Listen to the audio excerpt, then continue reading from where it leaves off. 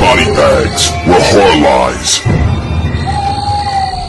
Hi, I'm Sam. I'm your Thursday guide for BodyBags, and this week I am doing one of my favorite childhood horror movies. And you may not call it a horror movie, but I do, because when I first watched this movie, I remember getting scared, because jump scares and whatever. But I'll watch it now, and I'm like, haha, I used to get scared.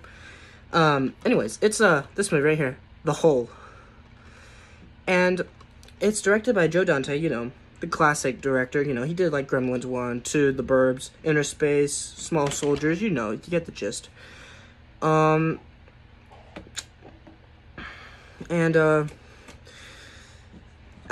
funny, I usually go and talk about the story first. This time I'm actually doing the opposite, starting with the cast and crew. Or mainly the cast. The cast is really, like, no names in a sense. There's only like 2 actors / actresses that are actually, like, in the movie. Well, not in it, but, like, they either went on to do other stuff, or they were in a lot of stuff beforehand, and this was, like, a cameo. So, one of the characters, which wasn't, like, a character, they were just a cameo. Well, I forgot the guy's name. I'll say it below. Well, not say it, but, like, I'll have it below in the description what the guy's name was. But he was in some cameos, like, maybe not cameo, but he was one of the characters in Gremlins. He was the one that he was like the farmer guy that ended up getting killed by the tractor.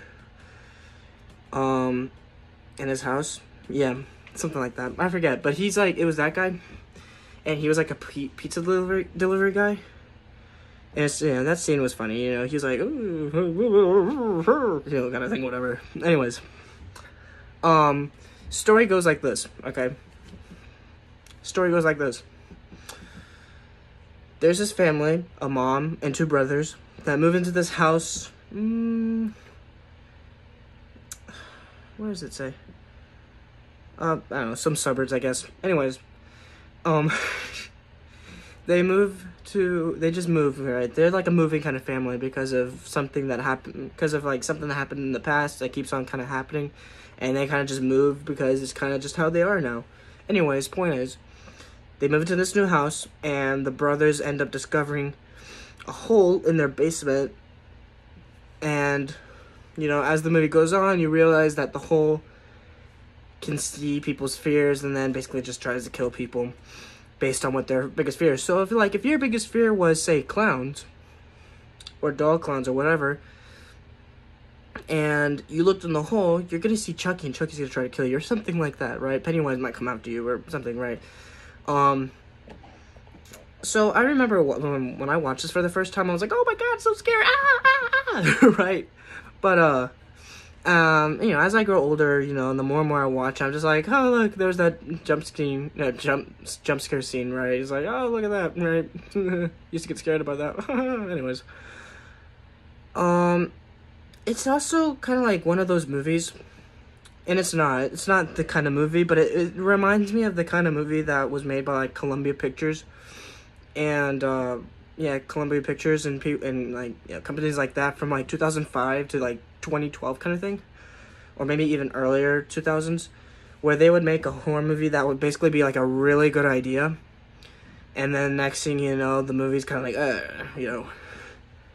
like, it could be, like, the best idea ever, but then the movie's kind of like, it wasn't, like, the greatest thing ever, although, it wasn't that bad. So, movies like Darkness Falls, or, like, Boogeyman, I think it was, or something like that.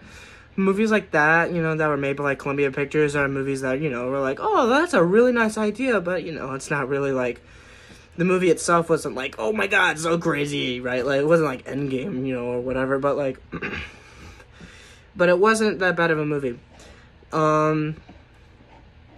It's funny, usually when you look at a horror movie, there's a kill count, and only, like, 1 person died in the movie. If you want to be technical, right, with, like, what this movie's basically saying, there's, like, 3 people that die in the story, but not in the movie, right? Before the movie takes place, some people die, and they talk about it in the movie, because there's a character that's, like, biggest, like, fear was, like, a guilt or something that, like, she let her friend die or something like that. I don't know. Anyways, point is, it's not, like, some crazy movie, but at the same time, it's a fun movie to watch, maybe, like, it could be like, you know, if you're like hanging out with your girlfriend or whatever, and you like want to watch a movie that's not really scary, but it's not like, you know, bad. You watch this movie. It's one of those movies. And it also had like an open-ended kind of ending, right? Where it was like, oh, they could make a sequel. And I don't think they did, but, you know, it was always interesting. Where I was like, oh, make a sequel. And, like, it never happened. It's like, oh, okay. Could have been like Phantasm 2, but, you know, whatever. You're gonna play like that? Okay. I just want a sequel. Anyways. Alright, movie's not that bad. I will give it... how about this?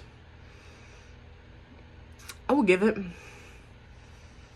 a 7.9. Deal? It's not that bad of a movie, but in the same time, it has the idea that was like, oh, you could have just went places with the idea, but, you know, either because of budget or the company or just bad timing, it didn't really, you know, branch out. Like, you know, you watch Gremlins and it's like, oh, it's such a good movie, right? But it doesn't have that kind of feel. And it's the same director, so I don't know what happened. Maybe he just got older and was like, oh, or, you know, whatever.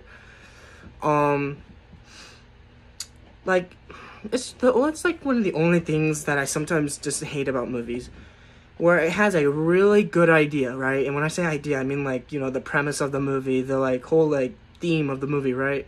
You know, so to say, like, Michael Myers, the whole idea of that movie was that there's this killer that's, like, really quiet, he walks around, and then how do you build around that? And then you made Halloween, and that's a good movie. You know, like, whoa, that's a really nice movie because, you know, the idea, then what you build around it.